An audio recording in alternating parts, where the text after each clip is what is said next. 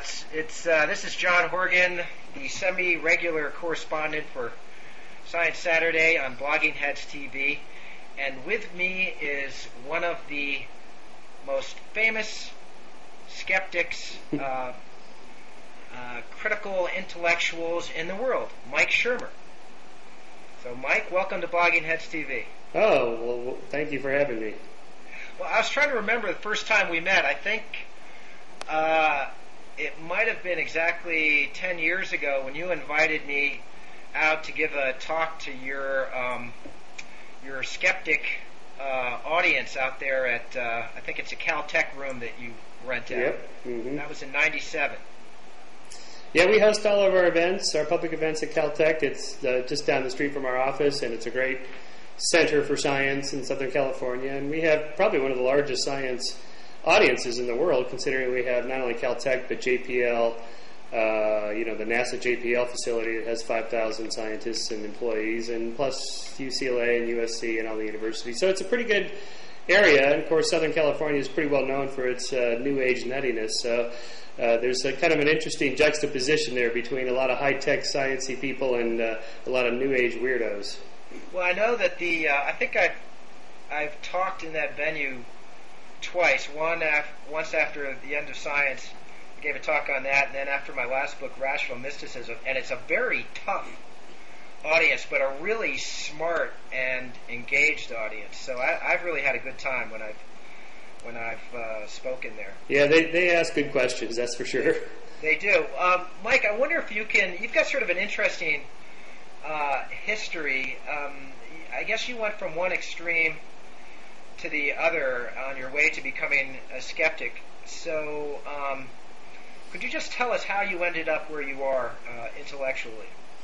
Well, like anyone else, you just, when you're young, you explore a lot of different ideas and try different things. When I wasn't raised in any particular religious belief. My parents were just simply non-religious, and they had no college education at all. So I got no exposure to any of the interesting topics we will probably discuss until college. And there I just tried different things. I had already become a evangelical, what we would today call an evangelical Christian, but then it was just a born-again Christian in high school. So that was 1971, and I was that until 77.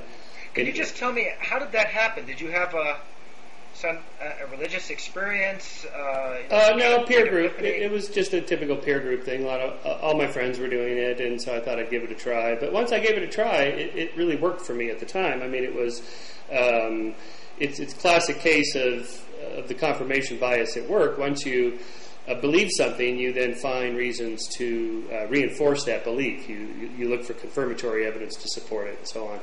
And that's what I did, and the world made a lot of sense in the religious worldview, looking at it through a Christian worldview. And I went to Pepperdine University, which is a Church of Christ, very conservative school. In fact, I was in the first graduating class from the Malibu campus. So, of course, it didn't hurt that it was in Malibu, but but it was very conservative. I mean, Gerald Ford came to speak, and Edward Teller came and gave his mutual assured destruction speech about the importance of nuclear weapons, and there was no dancing allowed on campus. You weren't ever allowed into a dorm room of a member of the opposite sex, and but to me that all made sense in my worldview. But along the way, I bumped into science. I was going to major in theology, and then I discovered, because I wanted to be a college professor, then I discovered to get a PhD in theology, you had to have master 4 dead languages: Hebrew, Greek, Latin, and Aramaic, and I could barely get through Spanish. So I switched fields because I had to get a job at some point, and I switched to psychology, experimental psych, and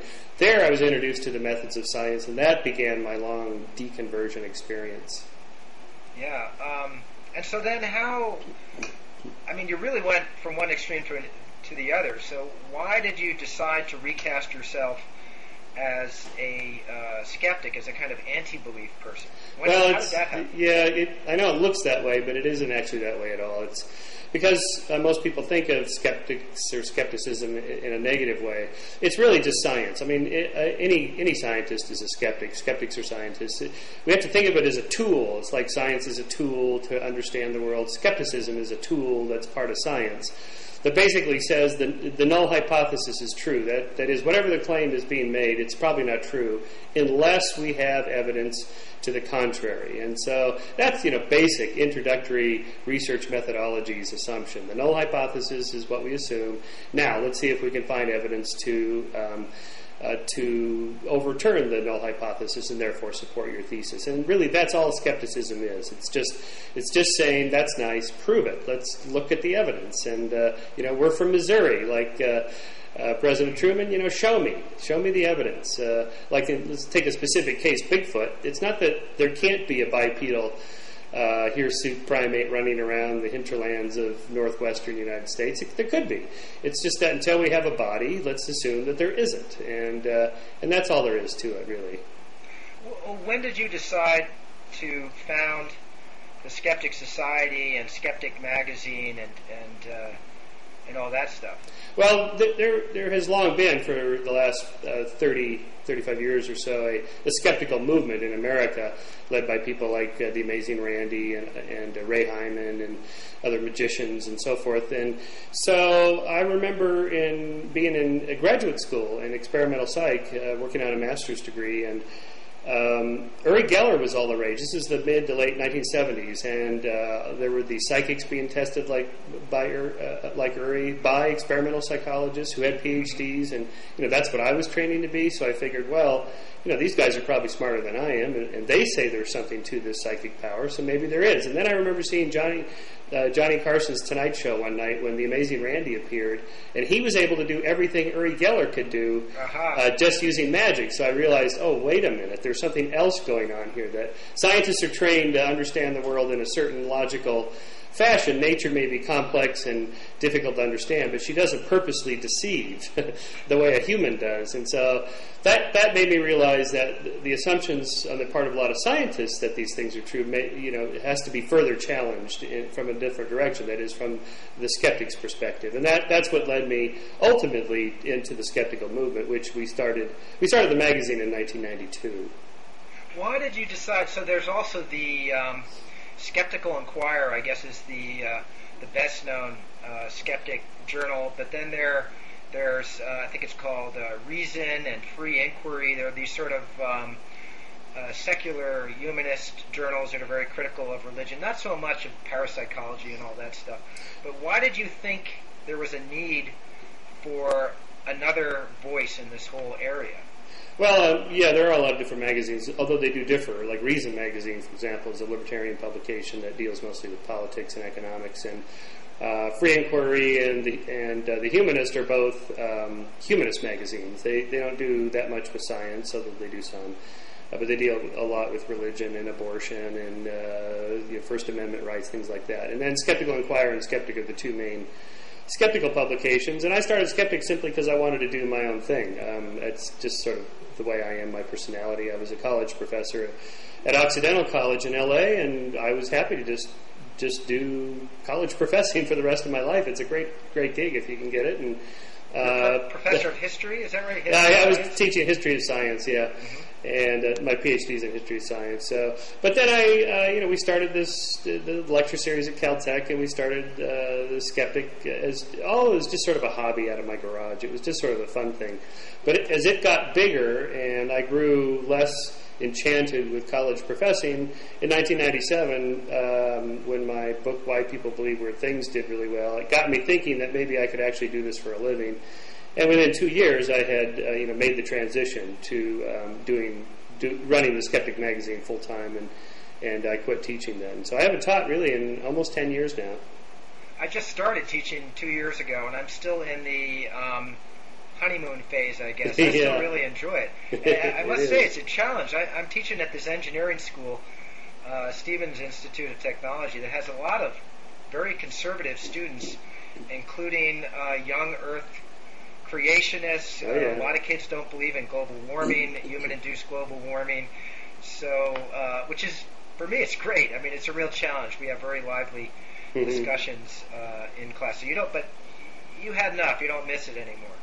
Oh, I miss the lecturing. I like lecturing to audiences, but I have a lecture agent who books me in maybe 24 lecture gigs a year, and that satisfies that need, I guess, to lecture. Plus our own Caltech lecture series that I organize. So it's mainly the lecturing, the performance in front of an audience part that I enjoy. Reading. Yeah, I've seen you. You're really good at it. Well, you're very thanks. And you're great on TV and in radio formats, and you are a performer. Well, thanks. I learned that from watching people like the amazing Randy and other professional entertainers. That if you want to get your point across, the way the message is delivered really does matter. The image, all that stuff makes a difference. We all know that from mass media studies, but it's absolutely true. So one of the things I'm trying to do with Skeptics is show that we do have a sense of humor. You have to be funny, warm and thoughtful and polite. We're not just a bunch of grumpy old white guys complaining about the world, although there are plenty of those. But in fact, the skeptical movement has really shifted toward youth and a diversity of people, not just old white guys, but young people of great diversity. And because, as I said, skepticism is not a thing. It's just a tool that anybody should apply. And of course people do. I mean, I was doing a radio interview this morning on 9/11 conspiracy theories, and, of course, I was debating a guy who is a college professor, a scientist, who doesn't believe that Al-Qaeda did it. He thinks Bush did it. And he had all his rational arguments, and he's skeptical of the government. So in that sense, skepticism can be applied in many directions. By the way, we haven't mentioned that you're also a columnist for Scientific American, so that must have really expanded your audience. Yeah, that's about my favorite thing that I do, because they have, it's just almost 1 million readers, and every month there's Skeptic. So, again, it's just a way of reaching more people. I find the letters probably the most interesting thing that I get whenever I mention something that pushes people's buttons. Because with Skeptic, our print run is about 50,000, so, these Scientific Americans an order of magnitude larger, so that gives me more feedback from people, and that's probably the most enjoyable part of the job, is getting letters just to see what's on people's minds. Even with that readership, though, I was amazed that whenever I write anything about evolution, I do get lots of letters from people saying I should be skeptical of evolution. So that really surprised me. Well, yeah, as you know, I was at Scientific American for about 10 years. I left there in 97, and I had a couple of pieces on parapsychology. And there's one piece in particular where I wrote about a guy at Los Alamos who was in charge of a fairly expensive weapons program, non-lethal weapons, who had also written a book on how to use your psychic powers to get ahead in business. and so I wrote a piece just mocking him. I mean, it was very light. I intended it to be humorous, but, I guess it was kind of vicious as well. And to my surprise, you'd think you're preaching to the converted, writing for Scientific American. I got this flood of letters telling me that I was really closed-minded and excessively skeptical toward psychic powers and the paranormal. I just wonder if you've gotten those kinds of responses from Scientific American readers as well. Oh, yeah, absolutely. I mean, when I wrote... one of my columns is called The Flipping Point, in which I basically confessed that I had long been a global warming skeptic, and not for any particular good reason. I hadn't really studied it that closely, but it just seemed like the environmental movement had exaggerated everything, and since I'd been in college, they had made all these claims that didn't come true, and I figured, I just don't believe any of that global warming stuff. And then I actually read the data and looked at the articles, and I realized, well, this is, it's really happening, and it's probably mostly human caused. So that's what I wrote this column about. And I figured that was a sitting duck. I mean, this would just pass by unobserved. Everybody would be just saying, well, it's about time you got on board. And, of course, I did get some of those letters, but I got hundreds of letters from people just irate, just furious that I would... sort of betray the skeptical cause, that global warming is a complete, total scam. I just briefly mentioned Al Gore and Inconvenient Truth in just one fragment of a sentence. And man, I must have had 24 letters telling me that I was now an ideologue, that I was in the pocket of Al Gore and the left-wing conspiracy against business and corporate America. And they just went on and on about this. And I was amazed about that. There's a lot of readers of Scientific American that don't believe global warming is real. This is what makes it so difficult to be a skeptic, is that it's really hard and actually impossible to draw the line cleanly between what is credible and what isn't. I mean, there's some things that I think are just obviously beyond the pale. I mean, I don't know if it's even worthwhile writing about something like astrology anymore. Do you cover astrology? Yeah, no, I don't bother with that stuff anymore because it's all been done so much that, and there's so many other more relevant topics, like for example the alleged link between autism and vaccinations that kids got, and those are. Where do you stand on that? I'm sort of confused. I mean, I've seen, I read the article by, I think it was Bobby Kennedy, that was, he was saying that the connection is real, and he thinks it's been suppressed by the sort of medical establishment. But then the New York Times, shortly after that, had a debunking article. So, yeah, the Times, I think, has got it right. We have a cover story coming out in our next issue of Skeptic, in which I have a medical researcher basically summarizing all the evidence for and against. And basically the bottom line is this. They took mercury out of the vaccinations back in the mid-1990s, and rates of autism have been going up ever since. So the correlation is simply not there. And in any case, even if it was, as we know, correlation does not mean causation. There's no causal vector that we know of that would... we know mercury in high doses is toxic, of course. Water in high doses is toxic. It's the dose that matters, and the doses, even when they were using mercury, were so tiny that there's no way to know if that is the cause. But the other big problem is autism itself. What is it? I mean, there is no cut and dry. It's not like you either have AIDS or you don't, or you broke your arm or you didn't. It's one of these catch-all categories of illness that gets redefined. And so one reason for the confusion is that it's not clear what constitutes autism. I mean, anything from Asperger's syndrome all the way to completely low-functioning kids that can't even speak. So that has confused the issue. But as far as I can tell, there's no link.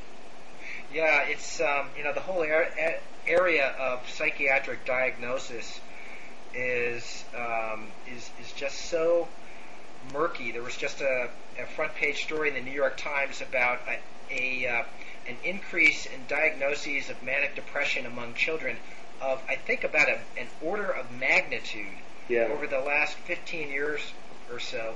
I know this also has happened with attention deficit disorder, as you said, with autism and Asperger's, these diagnoses are so arbitrary. There are no really clear physical markers, and so all of psychiatry is it's really questionable just how scientific it is. Yeah, in this next issue of Skeptic that I mentioned, it's all devoted to medical controversy, not alternative medicine, but mainstream medical controversies, one of which I have a psychiatrist that basically says Tom Cruise was right for the wrong reasons, not because Scientology's got it right, but because there is a lot of room for skepticism in psychiatry. Not just the overdosing of people that treat mental diseases that way, but just even that concept of a mental disease. I mean, really, what is that? And the fact that, the most obvious example is that homosexuality was considered a disease and on the books as a disease that should be treated all the way up until, I think it was 1973, when it was simply voted out, and now it's okay. Well, wait a minute. Voted in, voted out. What in the world are you talking about? I mean, that would not happen in other physical medical problems, let's say. So, right. Yeah, you're right. It's fraught with problems. It's a cultural change rather than a medical scientific change. Hey, listen, I was really supposed to talk to you about your new book, which I'd like to segue to now. But first, I just want to... I'm holding up here, you can't see this, of course, a stack of... I just went over to my bookcase. I have 5 books by you, Mike. And I hope you are flattered, because not many authors have that honor. So I've got the Skeptic Encyclopedia of Pseudoscience, Volume 1 and Volume 2. I've got, let's see, Why People Believe Weird Things. Is that still your best known or best selling book? Yep, that's my best selling book. It's probably sold more than all the others combined. Really? Wow, it's a great title. It's used for a lot of classrooms too. That helps. Yeah. Well, I've used it a lot as background for my own writing. How We Believe, which is sort of why people believe weird things except directed at religious belief, right? Yep, that's right. And then your latest, and of course I'm aware of some of your others. I wanted to talk to you a little bit later about the science of good and evil. Is that? Yes, the science of good and evil. But right now I want to talk about this book. I'm holding it up right now. Why Darwin Matters. So this came out quite recently, right? The paperback just came out this month, September, and the hardback a year ago. So yeah, that's sort of an interrupted journey simply because of the Dover trial and all the rise of intelligent design. Creationists, I thought I'd written what I had to say and gave my piece and why people believe weird things. I had a couple chapters in there about creationism and evolution, and I figured that would be the end of it because I wrote about the whole chapter on the 1987 Supreme Court case in which the law passed in Louisiana requiring that evolution and creationism be given equal time in public school science classrooms was overturned, and on appeal it went to the U.S. Supreme Court. So it's basically Scopes 2. Scopes never made it to the U.S. Supreme Court, but this one did. And the Supreme Court voted 7-2 to uphold the ban on equal time laws. So when I wrote about that, I figured that's it. I can move on to other subjects. But then in the late 1990s, this whole movement of intelligent design really took off. It's an incredibly brilliant marketing ploy on their part. It's one of those marketing brand names, if you want to call it that. That is what we'd say today is sticky.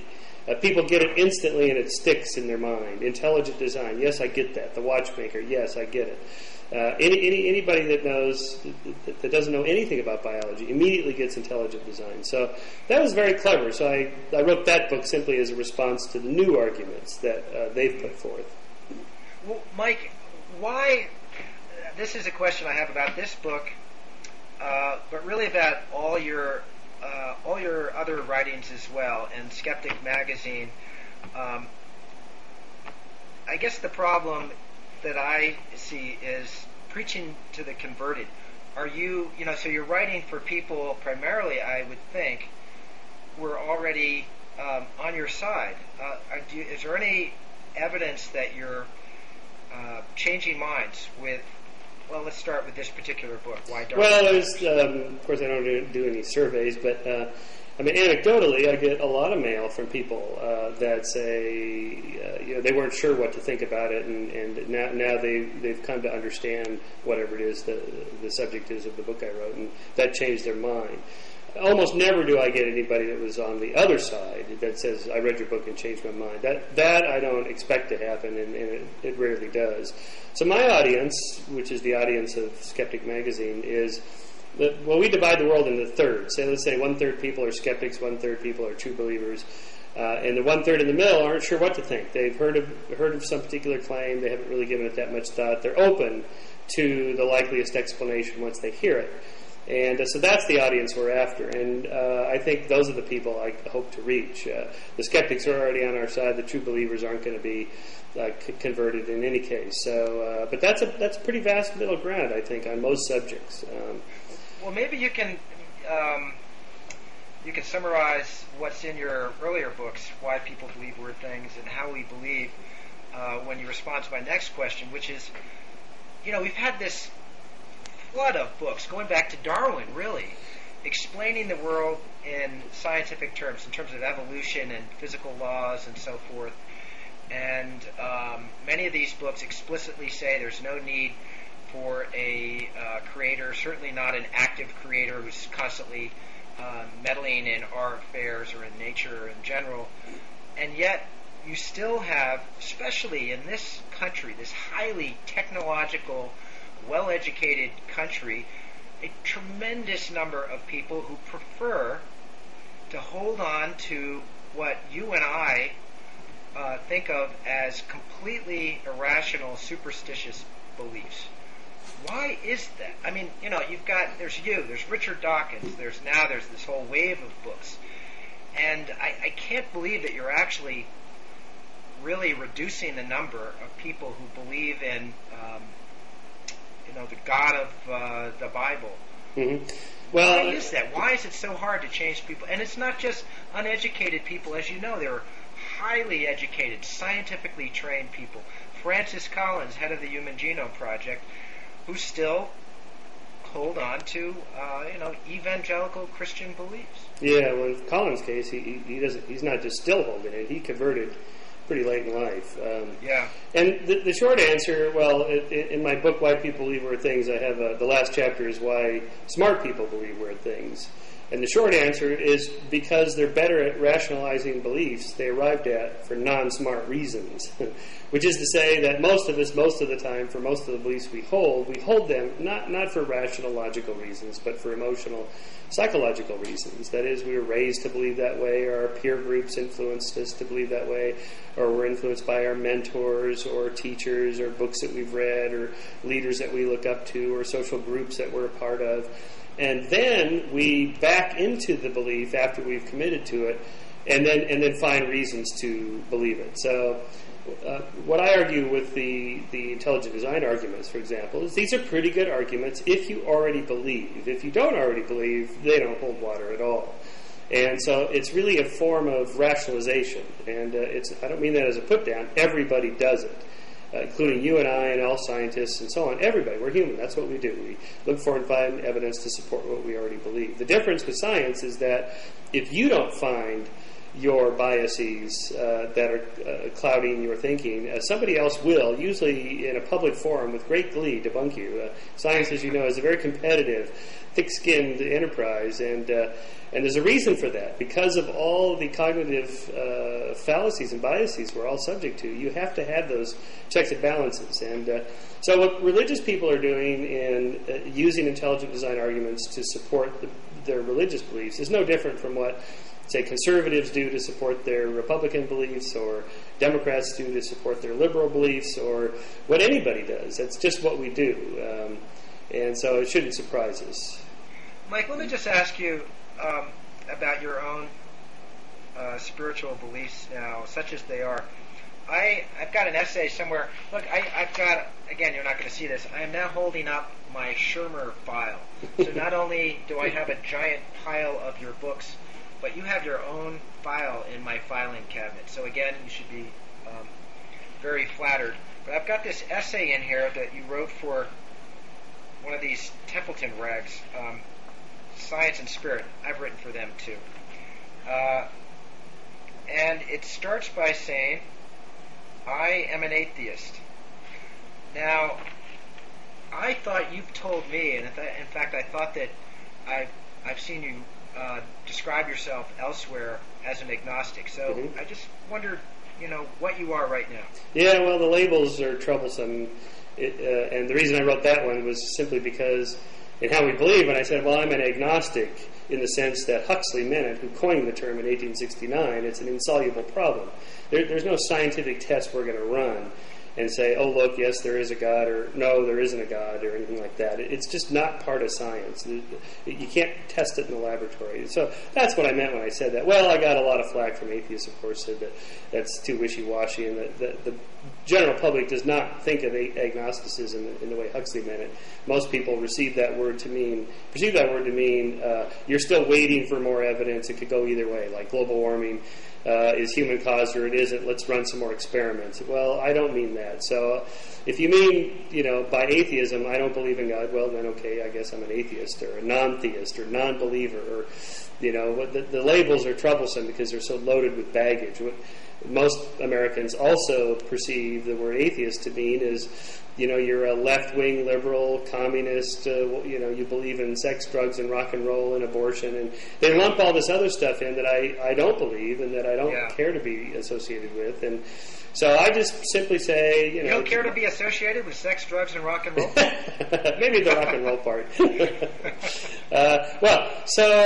I believe in God? No, I don't. Maybe there's some some higher thing, entity, force, or whatever that breathed the fire into the equations, as Stephen Hawking likes to say, something like that. Maybe, I don't know, but it's so far afield from what anybody means by God that it's, for practical purposes, I don't believe in the God that most people believe in.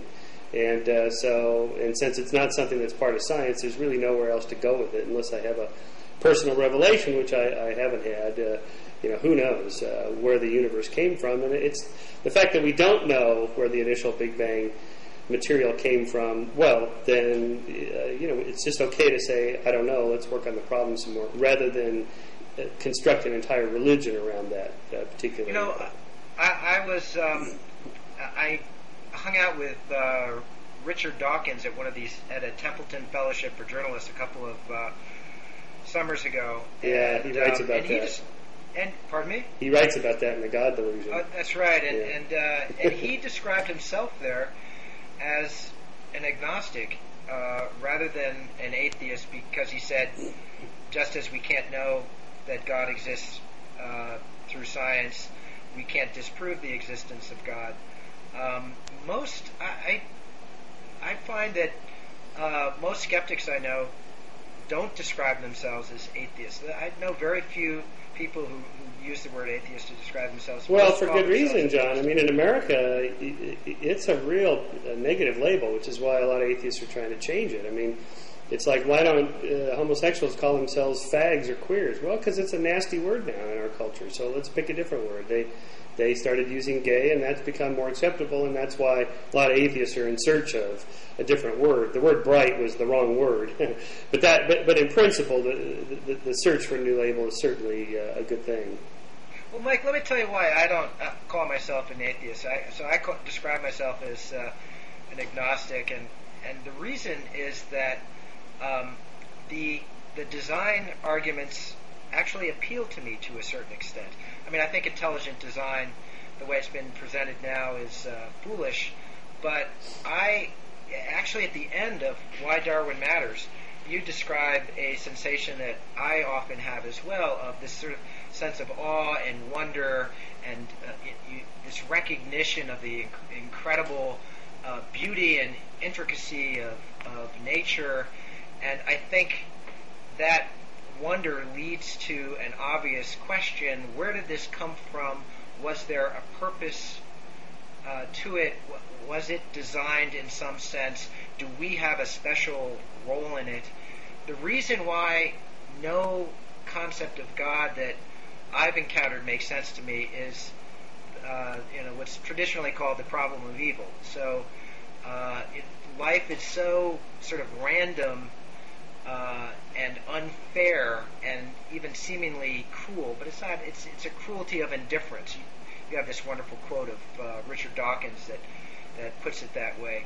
On the other hand, life is so wonderful very often and beautiful, and there are so many things that make my life worth living. It's kind of the flip side of the problem of evil, the problem of beauty and fun, that makes it impossible for me to completely rule out the existence of a creator. So I'm sort of trapped in between those two poles, and that's the only word I can find for that is agnostic. And when I read you sometimes, it seems that you're kind of in that same position too. Yeah, I'd say that's right. Again, if we can get away from the labels, because people carry different meanings by those words, like calling yourself a feminist, it's like, I don't really know what's in your mind if I say that. So just describe the experience as you just did. Yeah, the awe and wonder, the Sagan-esque description of the cosmos, and that opening scene in Cosmos where he's down the coast from Big Sur on Pacific Coast Highway, and the waves are crashing, and he's talking about the sort of the mystery and awe of the whole thing. And that's a form of spirituality. I think a lot of conservative religious people have sort of hijacked that word and said that's our word. And New Agers have taken the word in yet a different direction, spirituality in a New Age sense. Well, I don't think anybody has a monopoly on that word. I think you, me, lots of people simply look at the wonders of nature and feel a deep sense of transcendency, that there's obviously something grander than me, and the awe and wonder of it and the mystery, and that can evoke the kinds of emotions that anybody would describe as spiritual, and there's lots of ways to get that. You don't have to pray. You can meditate. You can just sort of space out. Like in my case, when I'm out on a bike ride by myself, I just kind of space out and enjoy the wind in my face and the sun on my back and so on. And that's a form of spirituality. And I describe in the book going to Mount Wilson and standing inside the dome that houses the 100-inch telescope where Hubble discovered the expanding universe and all that. And wow, I mean, I just get goosebumps when I'm there. And that's a form of spirituality. So I think we can all be spiritual. There's just different pathways to get there. And it's not fair for anybody to claim they have a monopoly on it. And when they do, that's when we start getting into more serious political and social problems with religion. Mike, can you describe quickly the three models of the relations between science and religion and how they might work? Because then I've got a point that I wanted to make about those, the way you presented them, that bears on what we've just been talking about. Yeah, well, it's just a useful tool to get our minds around it. The conflicting worlds model is that there's a conflict between science and religion, and you have to pick one.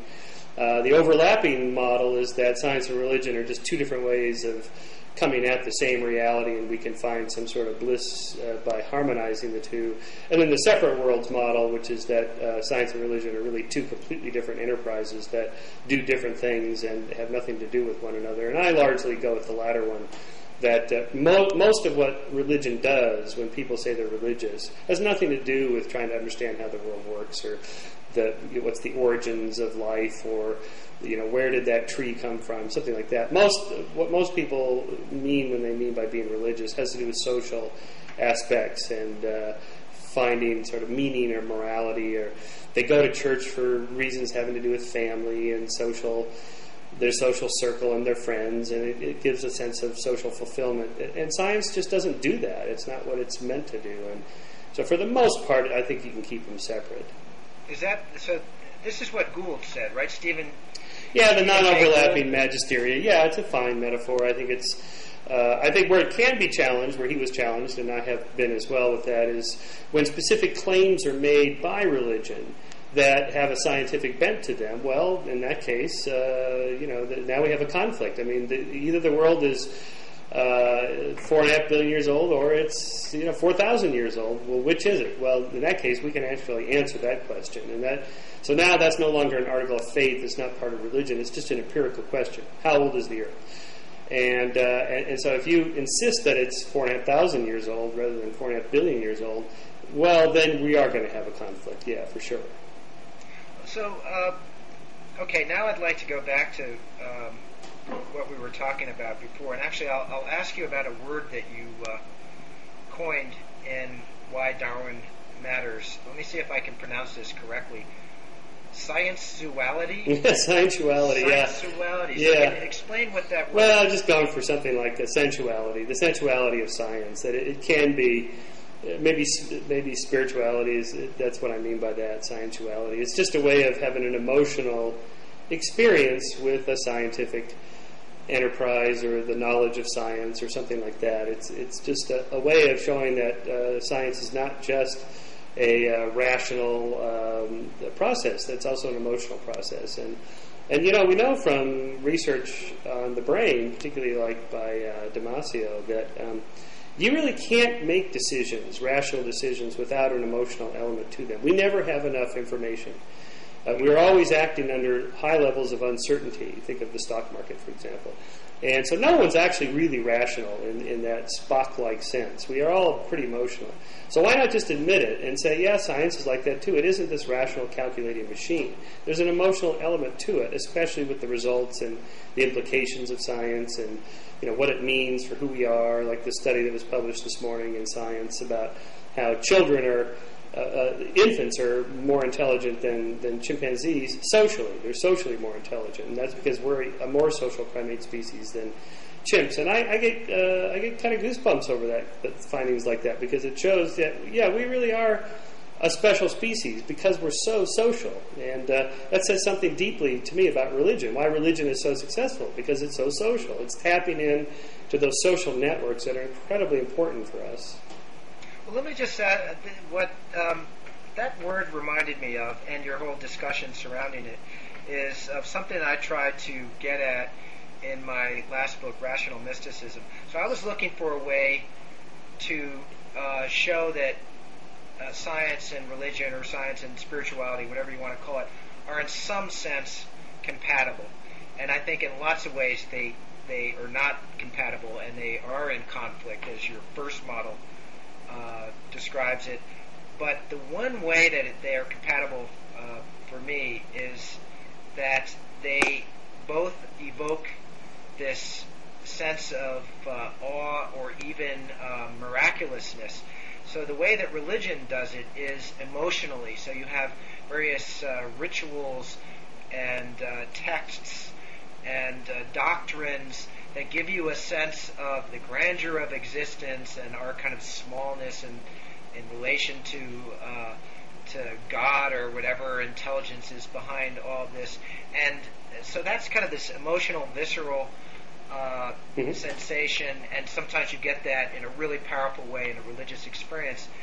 And science, I think, leads intellectually to that same sense of wonder and awe. So you've got with science, in spite of all that it has explained about nature, you keep coming back to these core mysteries. The origin of the universe is the greatest one of all. Why is there something rather than nothing? The origin of life is still a complete and utter mystery. And then why, once life began and started evolving, should it create something as improbable as us, these creatures that can ponder their own existence and feel awe and wonder about it? So I see that as actually an example of the kind of convergence that Model 2 is getting at. Yeah, the shared experience. Yeah, well, the shared experience of that sense of awe and wonder. Yeah, okay, but the problem I have with the convergence model, the overlapping models, there is the attempt to say harmonize the book of Genesis with scientific findings and insist that, well, we know Genesis has to be right. It appears to be in conflict, so let's see how we can tweak it and make it fit. I find that a useless enterprise, because I don't think the book of Genesis or any of the books of the Bible are meant to be a science book, a history book, a book of geology, a book of cosmic origins. You know, all myths have origin stories. That's part of it's part of the package. But our origins myth is science. In that sense, science is a myth. It's a storytelling mechanism. But it's a storytelling mechanism with a huge difference. There's at least a way to get at the way that world actually is, despite all our biases. There's some self-correcting machinery built in there. Whereas all previous myths are just, they're just based on where you happen to be born in the world and what your parents happen to believe. So, so many Americans, something like, 70, 75% would call themselves evangelical Christians. Yeah, but if they had been born in India at the same time, they wouldn't be evangelical Christians. They'd likely be Buddhists or Hindus, and they'd believe in Ganesha, the blue elephant god, and they would think that equally rational and reasonable to believe, and they would make arguments for it or something like that. And so my point is that the difference between science and religion, if you went to India, they would not be doing a different kind of physics. They'd still be doing Newtonian mechanics. Say, if India wanted to launch a spacecraft and get it to Mars, they'd have to use the same equations that American scientists use, and yet their religious beliefs are radically different, and that tells us something about the difference between science and religion. Okay, Mike, now I'd like to bring up another issue that came up for me, actually starting with the first sentence of the dedication page of Why Darwin Matters. And this gets at a really serious problem for skeptics, and something that I've struggled with in my own career. You dedicate it to Frank Soloway. And I find that ironic, because elsewhere in your book you talk about how science is this wonderful self-correcting process, and how really good scientists dedicate themselves to proving their own theories wrong, and they accept counter-evidence and so forth.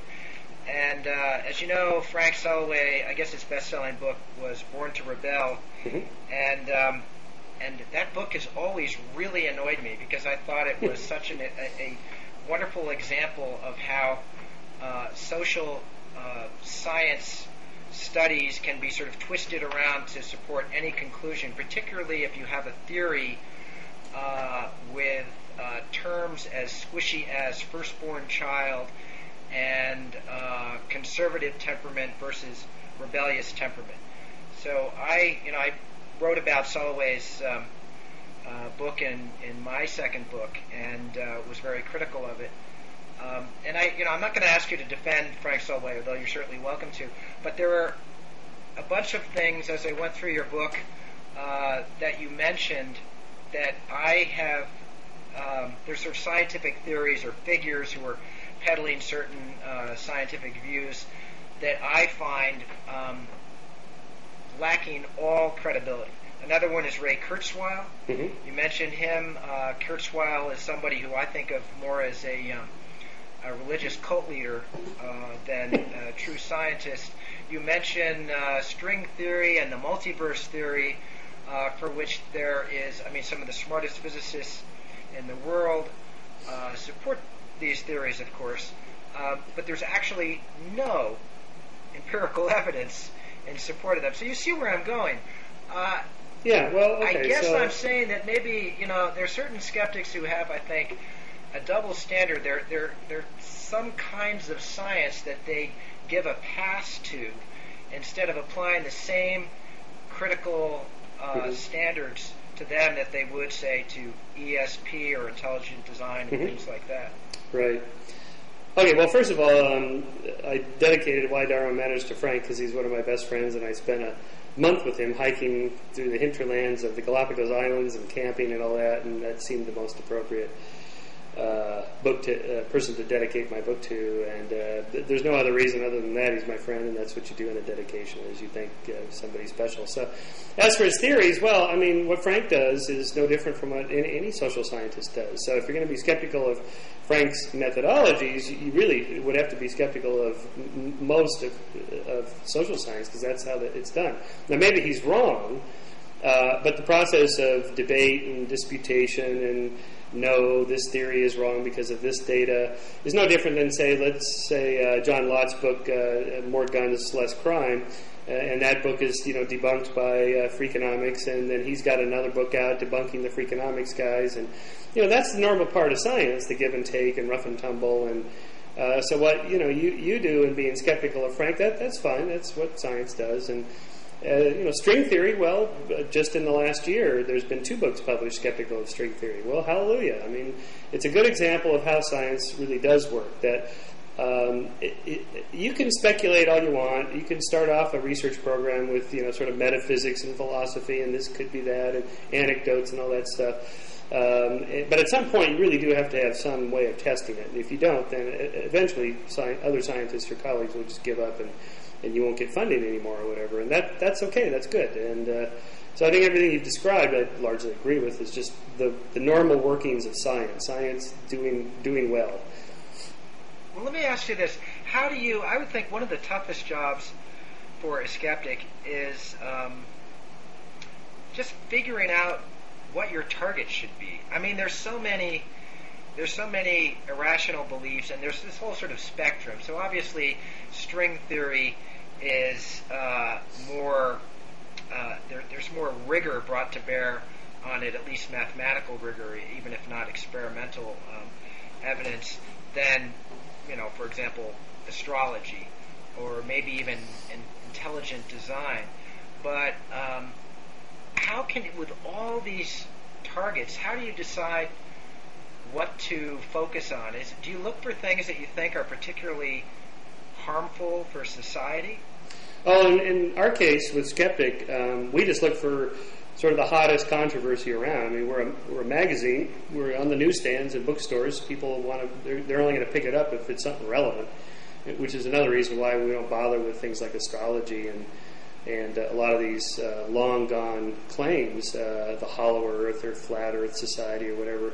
I mean, we're going for like the vaccination autism thing because it's in the news. It's what people want to know about. 9/11 conspiracy theories, We did a whole cover story on that because it was something like 30% of the American public thinks that the Bush administration either knew something about it or was somehow involved in the attacks on 9/11. It's incredible, but there it is. I mean, I wouldn't have bothered with it at all because to me it's just silly beyond belief. But nevertheless, so many people call us and emails, and there's books and TV shows and documentaries and online films and talk shows covering it. It's like, okay, we have to respond to this, and we did. So that's basically the rule we follow. Yeah, so more sort of news value, because I would think, obviously when you're talking about autism and the treatments for it and the causes of it, or, we've already been talking about psychiatry and there's the whole psychopharmacology industry. I mean, this is science that has real consequences for people's health. It has economic consequences. Intelligent design and creationism and all that stuff, I don't know. I suppose the consequences would be if you get somebody, for example, in the White House who holds these beliefs, then it might have negative consequences for the rest of us. That's Are right. you looking for things that have sort of a potential real political or social or economic things that matter? Yeah, definitely, absolutely. Although we don't deal with topics that are largely political or economic, mainly only because there's other people doing it that have much bigger budgets than I have. And I mean, so people say, why don't you track down that whole story about weapons of mass destruction? Well, I mean, 60 Minutes is doing it, and they have, they got $10 million to spend on their investigation. I have, $2,000 to spend on it. What am I going to be able to do? So, we pick and choose our targets, and also that's, so many people are already doing that I'm looking for areas that other people are not covering, that sort of are in our sphere of influence. And intelligent design might come back. I mean, it was a big court case in Dover, and so, of course, we had to cover that. And they may fade away, but I suspect not. I think they'll keep evolving. And so we'll have to, respond to whatever the next set of arguments are, and that's what we do. So, in the time we have left, I wanted to ask you about the science of good and evil. Could you describe?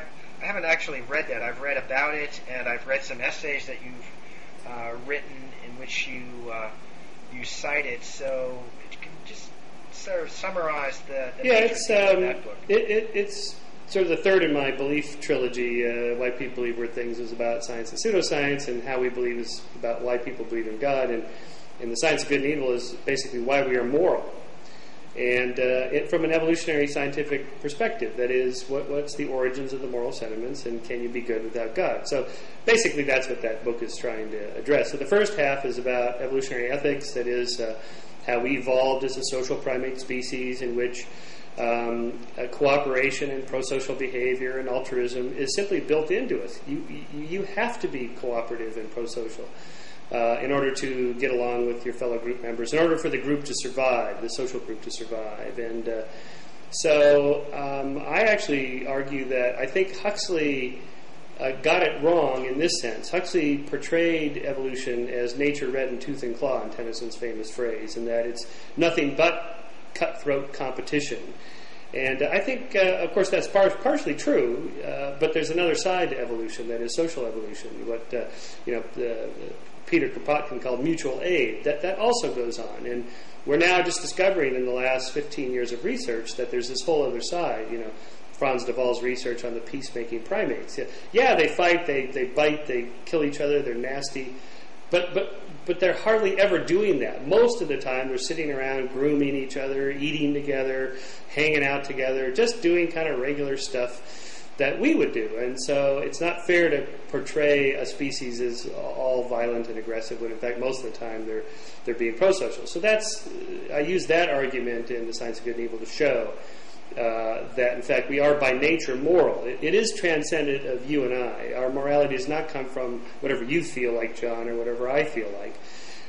It does come from something deeper, and that's part of our human nature. And in fact, my next book, called The Mind of the Market, basically applies that same principle to the economy and market behavior. That, in fact, free trade, natural trade between people comes very naturally once trust is established between strangers. Once there's institutes in place political, social institutions that encourage trust, then people will gladly trade with one another because we are so social. And the whole idea of capitalism, I think, has been wrongly associated with that cutthroat social Darwinism. And what we're discovering now is that, in fact, that nice pro-social side of human behavior usually is what you see in the marketplace.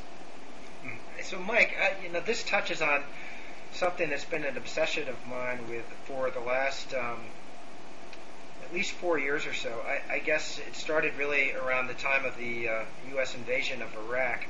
I started noticing in my conversations with people that I've always sort of had this hope that we'll have world peace, as naive and romantic as that sounds. And after 9/11, and especially when we attacked Iraq, I noticed when I brought up this possibility of humanity getting past militarism and warfare, people looked at me like I was crazy. It was like I believed in astrology or intelligent design, or even worse. Yeah, I read that. I read your piece. I don't think there's anything wrong with being sort of optimistic that way. I think that's a good thing. I think the realistic view is that we are by nature pretty tribal and xenophobic and nasty, and that's why we do need social institutions. I mean, in my earlier adult life, I was a pretty strong libertarian, so I would argue what you're arguing, but from a libertarian perspective. That is, once we get rid of tyrannical governments and all government, in fact, then we'll achieve this. Well, I don't think that's true anymore. I think you do need certain social institutions in place, a strong military and so forth, to keep those the tribal nature of our nature in check. But there's nothing wrong with aiming for that. I think it's a good thing.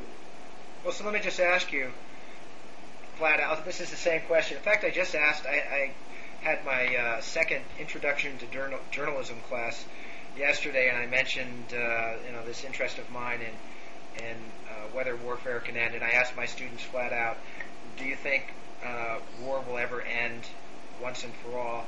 And 12 students in the class, and everyone said no. So let me just put that question, and that's pretty much typical. So it's over 90% of the people that I poll in any venue are fatalistic. And the ones who are positive, often it's for very disturbing reasons. Like they think that the Christ will return to the earth and we'll have heaven and earth, and that kind of thing. Yeah. So let me put that question to you, as an expert in the answer would be, under the current conditions, no. The way political states are structured, no, I don't think it's possible. I think the way to get there would be a slow, gradual attenuation of the conditions that lead to war. So the making political borders much more porous through free trade, for example, would make it much more difficult for freely trading liberal democratic countries to fight one another. This is Thomas Friedman calls this his McDonald's theory of war. It doesn't quite fit that any two countries with McDonald's won't fight each other. Well, they do occasionally. But his point is that the more porous the economic borders are, the less likely those two countries will fight. I call this Bastiat's principle. Friedrich Bastiat has said where goods cross frontiers, armies won't. Or where goods do not cross frontiers, armies will. People want stuff. They want to improve their life, and if you don't allow them to do that freely, they may form coalitions and simply go take it. And so that temptation, that tension is always going to be there. For me, free market capitalism is the best way to attenuate it. It's not guaranteed, but it at least decreases the probabilities. No two liberal democracies, rarely do two liberal democracies ever go to war with one another. It's almost inevitably some sort of two dictatorships or a democracy against the fascistic or communistic or dictatorship.